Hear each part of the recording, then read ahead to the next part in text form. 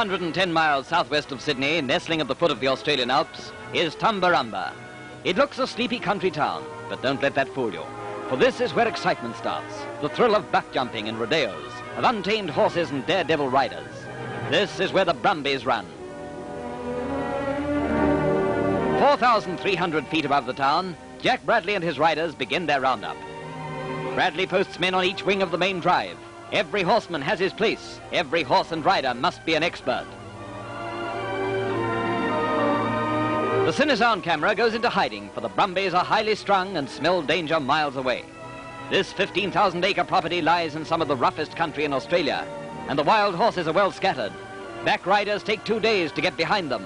2 days of hard riding. Wingmen race in, and here come the brumbies.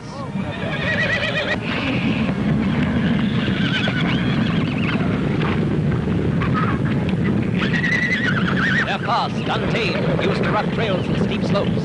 Hundreds of them stampeding as Bradley's riders drive them forward.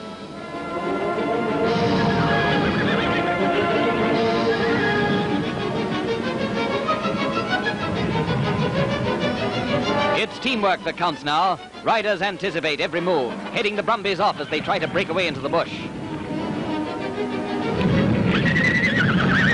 They're sure-footed and quick, and they know every trail. But they're up against skillful riders and well-trained horses. Bradley's men know their job, and the brumbies are being driven straight for the branding yards.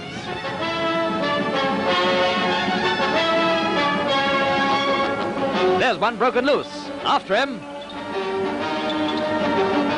This is daredevil riding. The brumbies are tough and speedy, but they've met their match today. With lofty ranges on 2 sides and shouting riders behind, the wild horses gallop ahead, escape cut off. A foal abandoned by its mother finds riders tender-hearted. One of them took the little chap home. But the chase goes on, and hills thunder with the beating of hoofs.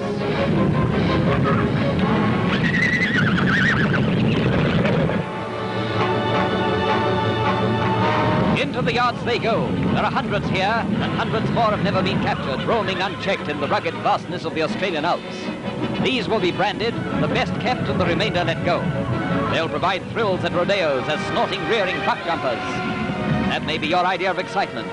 But to Jack Bradley and his riders, there are plenty of thrills in the mountains above Tumbarumba, here in the tough, rugged country where the brumbies run.